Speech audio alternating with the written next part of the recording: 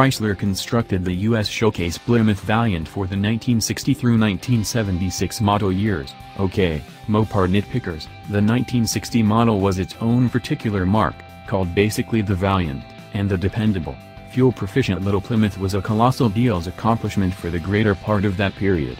Here's a spent 75 vehicle, captured in a San Francisco Bay Area self-benefit destroying yard a month ago. Beginning in 1964, discretionary V8 tests could be had in new Valiants, however most purchasers still selected the Slant 6 motor.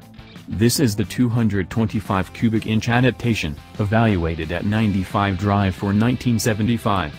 These motors were unbelievable for their strength, however their fuel utilization got the opportunity to be somewhat high for the post-1973 oil crisis world.